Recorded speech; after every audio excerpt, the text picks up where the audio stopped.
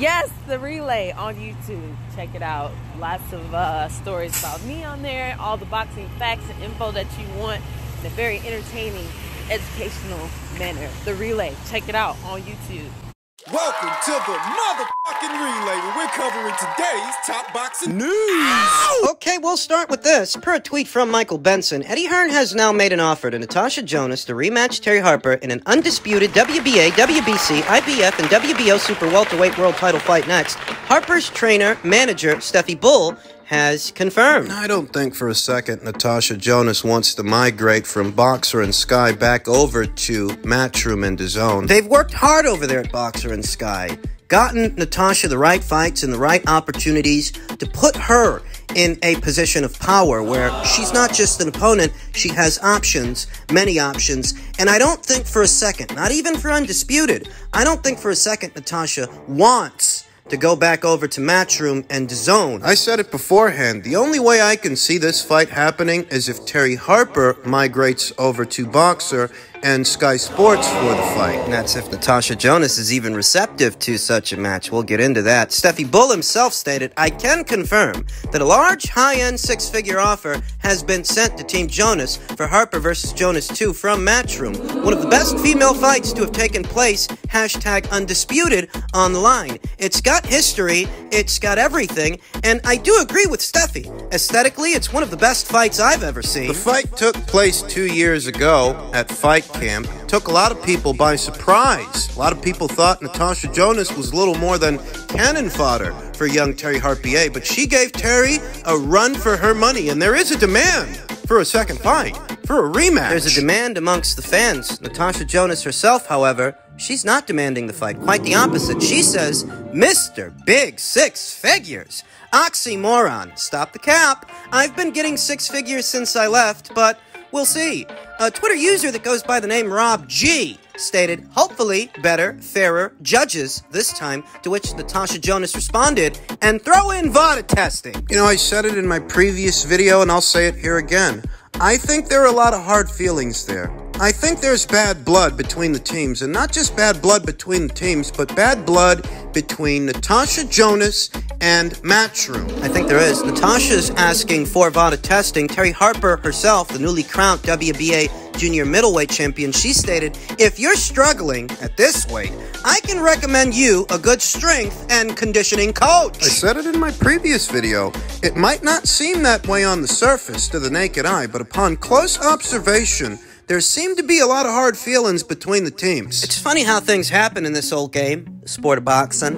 You know, for a long time, the conversation was Terry Harper versus Mikaela Mayer, and that rivalry, that transatlantic. For a long time, that was the conversation, but time has proven that Terry Harper's rival isn't Mikaela Mayer. Terry Harper's real rival, her real adversary, is Natasha Jonás, and the same is true in reverse. For a long time, we thought that Terry's rival was Mikaela Mayer, and the same was true in reverse. Time has proven that Mikaela's rival is actually Alicia Baumgartner, and Terry Harper's rival is Natasha Jonás. Those are the real rivalries. A Twitter user that goes by the name Wayne Love stated, bit of a smart-ass answer considering Matchroom Boxing brought you back in from the unknown, to which Natasha Jonás responded, to be beaten in a lockdown where no other fights were available for their boxer. Natasha Jonás doesn't seem to have any illusions about her tenure at Matchroom and what they wanted for her. She's of the opinion they just used her as an opponent. It was the only opportunity for a fight available at the time. Katie was fighting Serrano, Chantel Cameron was in that tournament, McCaskill was fighting, and I can't make super featherweight anymore. Detailing her decision to move all the way upstairs to junior middleweight. When young Natasha Jonás crossed over from Matchroom and DAZN over to Sky Sports and Boxer, I said it then, she made the right decision. The right decision for herself. Matchroom was not utilizing this fighter as a centerpiece per se. They were utilizing young Natasha as an opponent for other fighters that they were perhaps more invested in. And she made the right decision for herself, and in the end, it paid off. The gamble.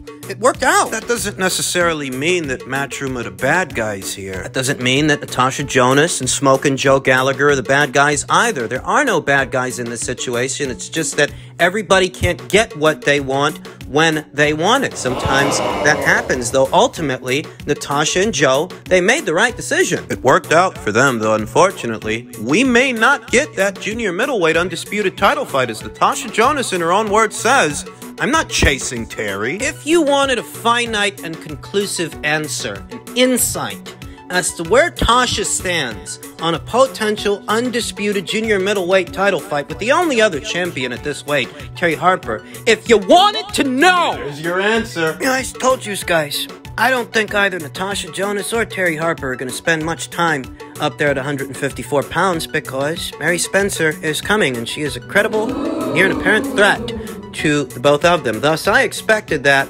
if they're going to do this fight between them, this undisputed title fight, they've got to get a move on. And it seems that those talks never got off the ground. Doesn't look like they're about to. The WBO has issued a show cause letter to Jessica McCaskill that may see the WBO title vacated. And if it's vacated, Natasha Jonás can shoot for that, and she can shoot for a Jessica McCaskill fight straight away. She does have options. So if you were holding out hope to see the rematch at junior middleweight for all the marbles, unfortunately, it doesn't look like that conversation has any traction. It doesn't look like that's what's going to be. It doesn't look like that's going to happen.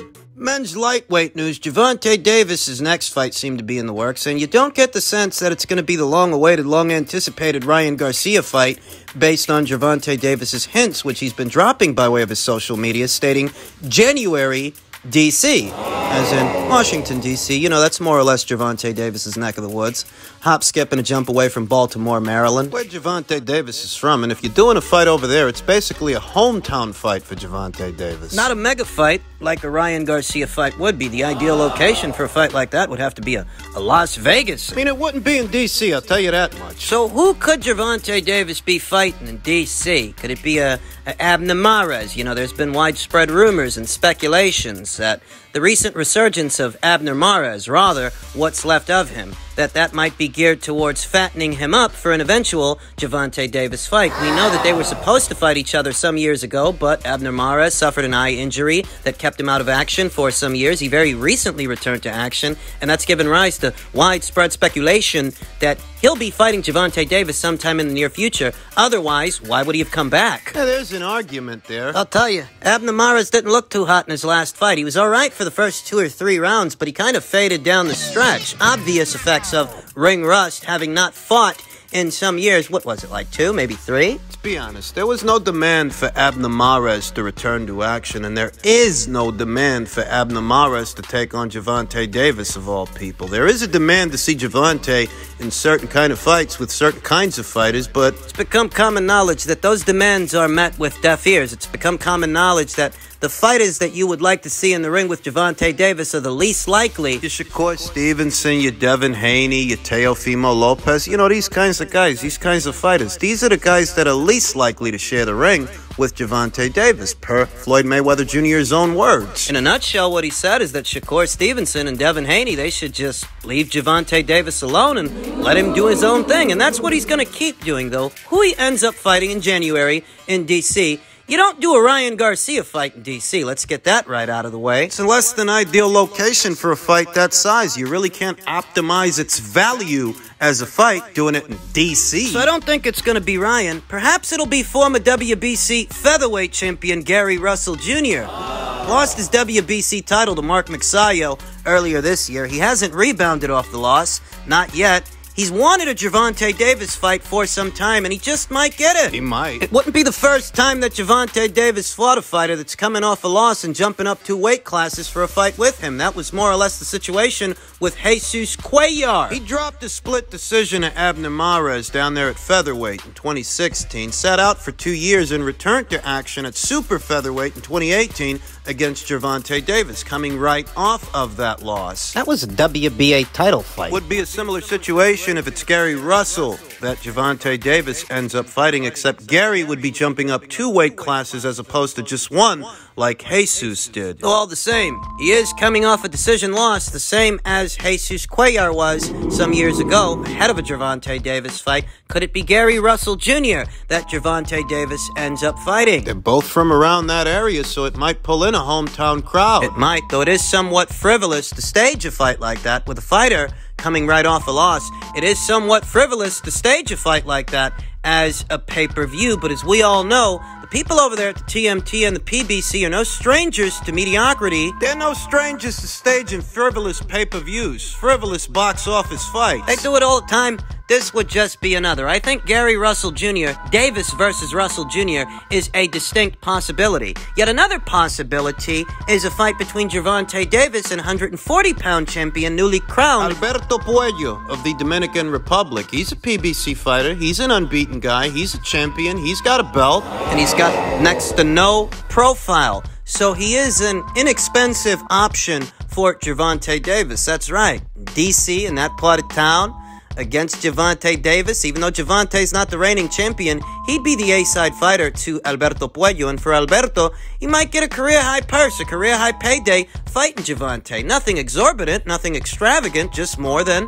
what he normally makes. That would require Gervonta Davis to return to the 140-pound division, but he's running out of options at 135. I mean, the most they really can do for him at 135 pounds is stage rematches with Isaac Cruz or Rolly Romero. Revisit those fights. And those are distinct possibilities, too. Those fights can happen. The PBC ain't strangers to staging pointless rematches. Wilder versus Ortiz, too. Leo Santa Cruz versus Abner Mares, too. Stevenson versus Fanfara, too. Gervonta Davis has options, you know, between 135 and 140. It's just that none of those options are high-profile options. High-profile fights, like the Ryan Garcia fight, would have been. And whatever fight they're about to put on is a substitute for a Ryan Garcia fight, because that's what people were expecting. You know, since they've both been hinting at it for the last few weeks, the last few months, they built up that expectation between each other. You fight somebody else. Listen, it's not just on Gervonta, it's on Ryan Garcia, too. The same applies to him. You fight somebody else, it's a substitute. It's an alternative. That's all it is. The difference being, however, that Ryan Garcia's next fight isn't a pay-per-view, whereas Gervonta's... You know, they're going to try to bill it as a box office fight. You know it's going to have a $75, $80 price tag. One fight's a pay-per-view and one fight isn't. Even if Ryan does end up fighting somebody else, it's not going to cost you any extra money. So, you know, we'll see who it is Gervonta Davis ends up fighting, because it doesn't look like it's going to be Ryan. My philosophy is never stop getting it. Currency over legacy. Currency over legacy. So...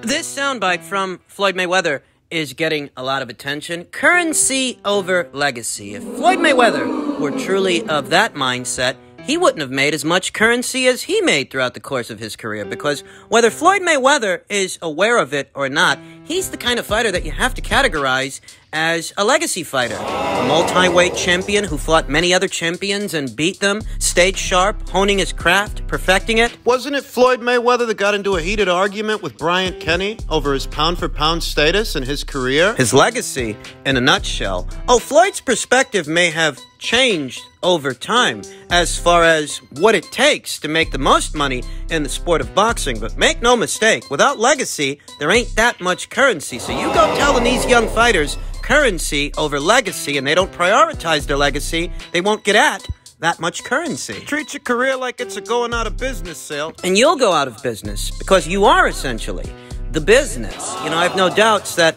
over there at the PBC, that's likely what they tell a lot of those young fighters. Those fighters that they groomed over time, quote-unquote groomed, so to speak. And that's why not a single one of those fighters has gone on to have the same success as a Floyd Mayweather or even a Canelo Alvarez, for that matter. None of those fighters they've got over there went on to become the same kind of draw that Canelo is. And what's Canelo? What was Oscar De La Hoya? What was Manny Pacquiao? There are common denominators between these fighters, you know. These kind of fighters like Sugar Ray Leonard, George Foreman, they all have great legacies as fighters. That is what they have in common. All of them. Few nuances and subtleties aside, these are the ties that bind. Every single one of these fighters, Floyd Mayweather Jr. included, fought in the big fights. The The big fights. Not just the title fights. Not just the unification matches. The big fights. The mega fights. Every single one of these aforementioned fighters, and a few that I didn't mention. They got great legacies, and they made a lot of fucking money. Floyd made a lot of money from the Oscar De La Hoya fight. He was already a very accomplished fighter by the time that he fought Oscar De La Hoya. Had already fought several champions. He had already fought several champions by the time he fought Canelo Alvarez, ranked as the #1 pound-for-pound fighter at that time. That's who Floyd Mayweather Jr. was when he fought Canelo and when he fought Manny. What was that? Was that a cash grab, or was that a legacy fight? Between the then consensus #1 and #2 pound-for-pound fighters in the sport. To make the big bucks, you have to get people's attention.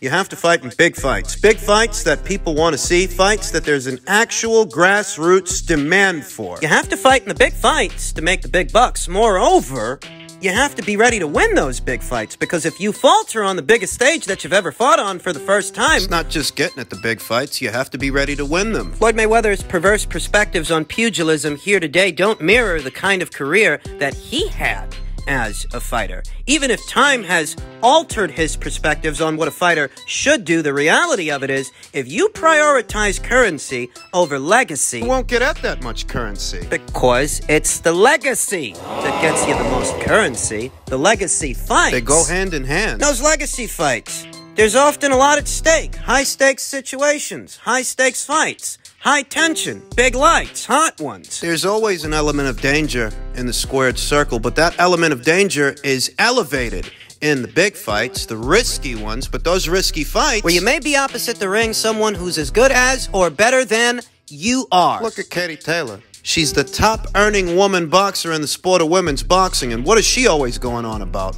Legacy. In his heyday, Sugar Ray Leonard was the top-earning pugilist, the top-earning boxer of his era, and he's got some hell of a legacy. So does Oscar De La Hoya. Oscar De La Hoya, who helped catapult Floyd Mayweather Jr.'s career in their legacy fight. Floyd went on to have other big fights, other big matches that he wasn't just ready to have, he was ready to win. But if you tell these young fighters this perverse version... They're never going to come close to making the same kind of money that you made, or the same kind of money that Canelo is making with a mindset like that. You're essentially telling these guys to take shortcuts, but you don't make it to the big bucks. You don't. Taking shortcuts. It's bad advice. It makes for bad habits in and outside the ring, bad practices that'll lead you down bad paths, spiraling downward. It's legacy and legacy fighters that are the top earners in the sport of boxing. It's a common denominator between several eras of top-earning boxers. The biggest fights draw the biggest crowds, which generate the biggest revenue, results in the biggest purses. And these oftentimes are legacy fights. Even if you yourself don't give two furry fucks about legacy, those are the fights that are going to get you paid, because those are the fights that get attention. It's likely what they're telling Gervonta Davis. Currency over legacy, effectively placing a cap, a ceiling on how far and how high he can go. You won't make Mayweather money, Canelo money, De La Hoya money thinking like that. You won't. Coincidentally, nobody on that side of the street has gone on to become a mega star. Not a single one of those guys is the same kind of draw that Canelo Alvarez is. Or that Mayweather was.